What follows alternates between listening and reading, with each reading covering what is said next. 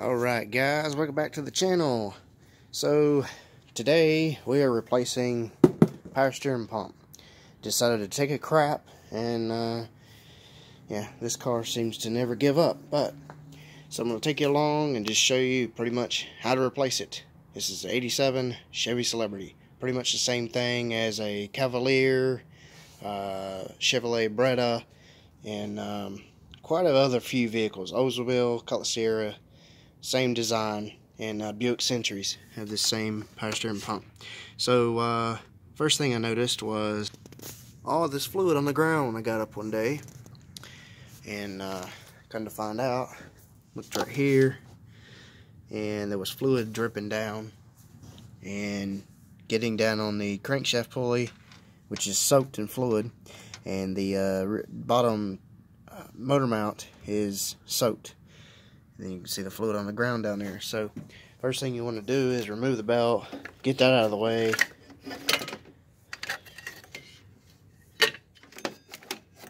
Just throw that away. And pump doesn't sound too good. So it was already time for it to be going out. The car's set for 7 years, so this is what's going to happen. Things are just going to start failing on it left and right, and then I can't stop it. So the seal in here went bad. There's nothing you can do about it. You might as well just get another pump. So another thing you want to do is drain the fluid. Get all the fluid out of it, because you're going to have to take the lines off, and there's fluid going to go everywhere. So you might as well just drain it now before you mess with it. You're going to need the power steering pulley removal and installer kit. Not a sponsor. Got this at O'Reilly's. It was 40 bucks. Loaner tool. And the new power steering pump are remanufactured with lifetime warranty from O'Reilly's. Not a sponsor. This part number comes with a reservoir. I think it was around 55 bucks for another one. And you got to transfer the pulley to the new one, so that's why you got to have it. Take the belt off, very easy. 3/8 ratchet, put it into the tensioner, pull counterclockwise up, take the belt off. There's this cover that is held on by 3 10mm bolts. Take that off, lay that to the side. Now that you got the fluid out, you got the belt off, take the pulley off first, and then we'll go from there. Alright, so you'll take this guy that was in this slot, which is here. Take the round disc cup and the other pieces, put it on. They basically just go around the shaft, and you slide the coupling around it so they don't pop off. Then you tighten this down just like so, and you're going to need a 5/8. I'm using a line wrench because it won't slip. And then you're going to need a crescent wrench, because I don't seem to have the size for the bigger nut right there. I can't seem to find it. So basically what you're going to do is go this way to the left with that one, this one to the right, essentially pulling the pulley off. Alright, now that you got the pulley off, as you can see, all the debris and nasty wetness, the seal right here is what failed and caused the leak. Now, real quick, show you what I was talking about the sleeve. Remove the sleeve. This just holds these two together because they come apart. See, has a deeper and a not so deep. The deeper end will go to the pulley shaft. The other one, both have the same thing. So the deeper would go down. This slides over. This is the part, see, it's got a groove on it. So this actually grabs like that and pulls it off. But you got to have all this together or it won't come off. See the groove, the slit in the pulley. I'm going to clean this up, have that ready to be installed. Now, I will say real quick, if you're going the junkyard route, I don't highly recommend that, but you may find one at the junkyard that's brand new that you want. And they usually cost around 25 bucks. So you don't have to remove the pulley to get this off. These 3 bolts right here are 10 millimeters. You can get to them through the pulley, through these holes. You just turn the pulley till it lines up and you can get this out. It's not a big deal. So the next thing now, we gotta knock these loose and then get it off. If it doesn't come off, because the lines go down through here, that means the alternator's got to come off, the bracket's got to come off, then we're able to get it out. Okay, so can't get it out. The bracket's gonna have to come off. It will not move at all. I took a flathead and moved the line over, but there's still a whole bottom part that's got to come up above this right here and then out. And it can't do that with the bracket and the alternator anyway. So the next thing you gotta do is undo the battery, take the alternator off, the bracket, then the power steering pump can come off. So take this 10 millimeter bolt out. This is a 15, that one's a 15, this one's a 15, all 3 nuts. Then you have a 13 millimeter here, and you got to unplug the connection, and then there's a 10 millimeter on the positive side from the battery after you unhook the battery.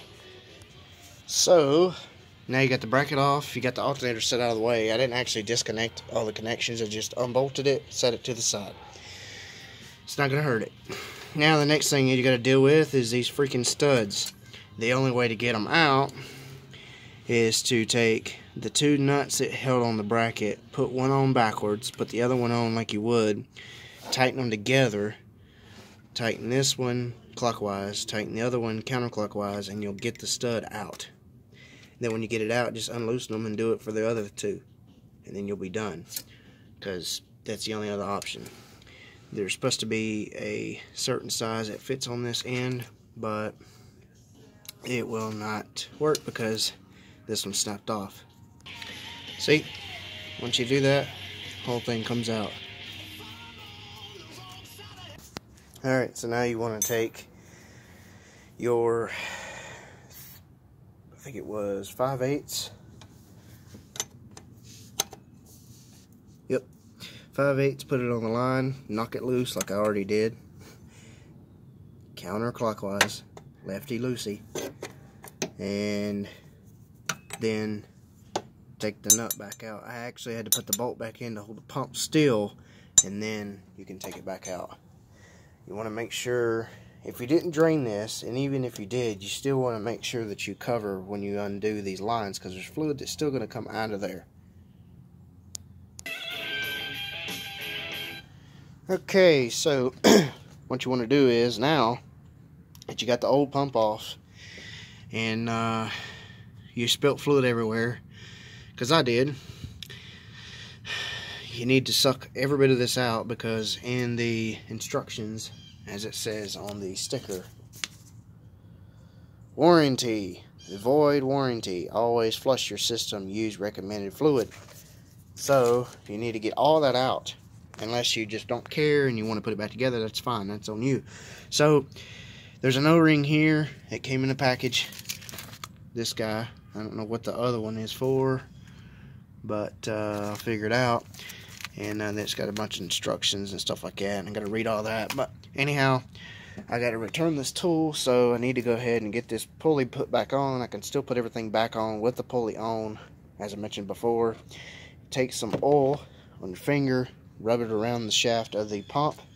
That way it makes it a little bit easier for this pulley to slide back on evenly. Alright, so you want to take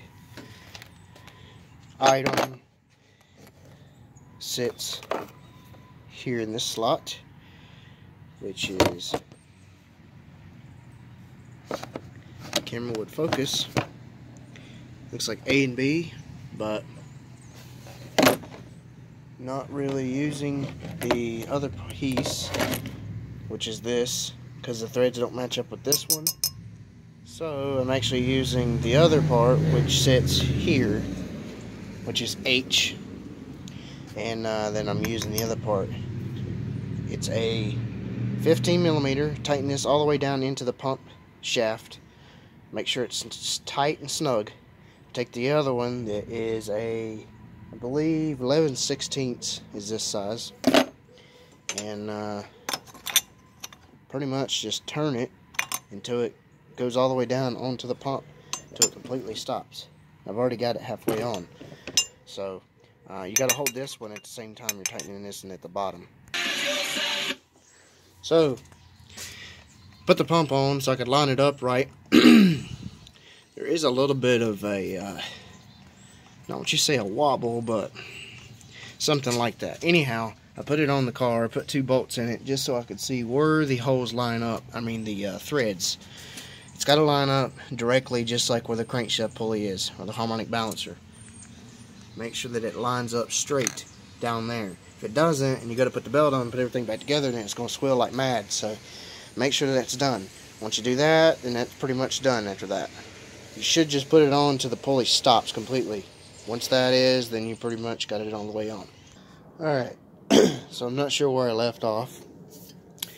As you can tell, it's dark. So anyway, back from the parts store getting parts and some other things I needed. I got new hose to replace this guy that went here, and yeah, it's deteriorated, and I'm not a fan of these clamps. I don't like them at all. I like the ones where you screw it down and you tighten it down. So here's the size, cut it to fit. It's actually power steering hose. It's got ribbon in it. It's very stiff. Should withstand heat pretty good. Open up the package, make sure you read all the instructions, all that good stuff. 2 new clamps. Got the O-ring to go here, and I'm suspecting this goes on this guy at the bottom. We'll find out.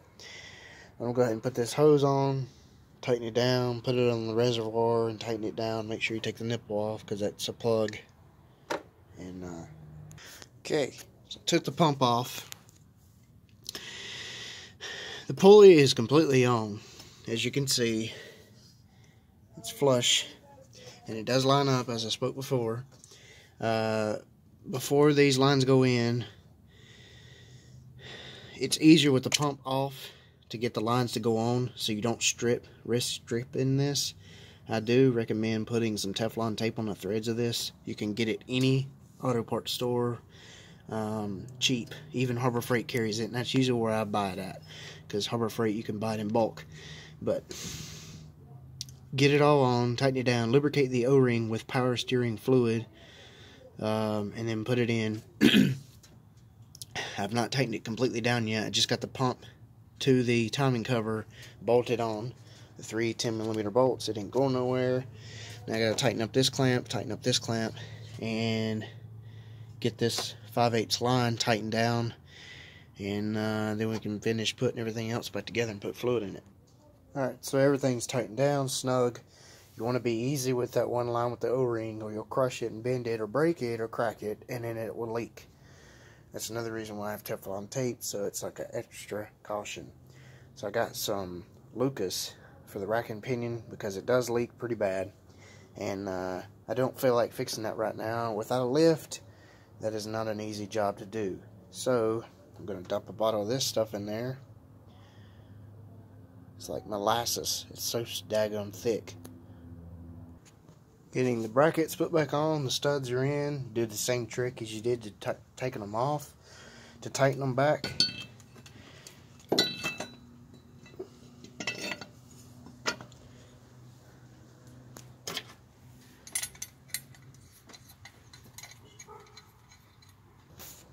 Alright, everything's back together, belt's on, not fired it up yet, still low on fluid, so I gotta top it off, and then I'll fire it up.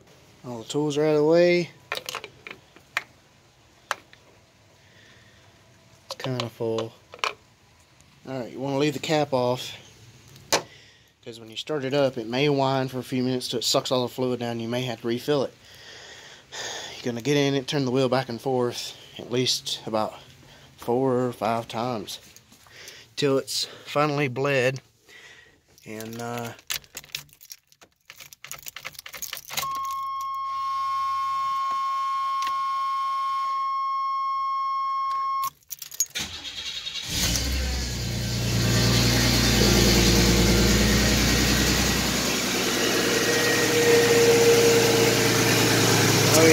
suck that down pretty fast.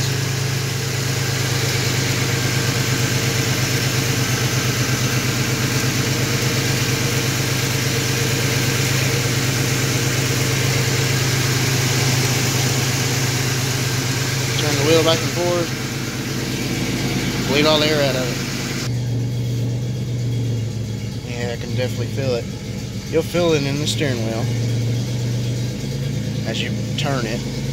It gets kind of stiff and then loose.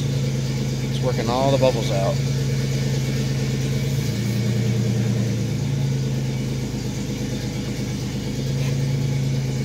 Alrighty, I think that's going to call it for this video.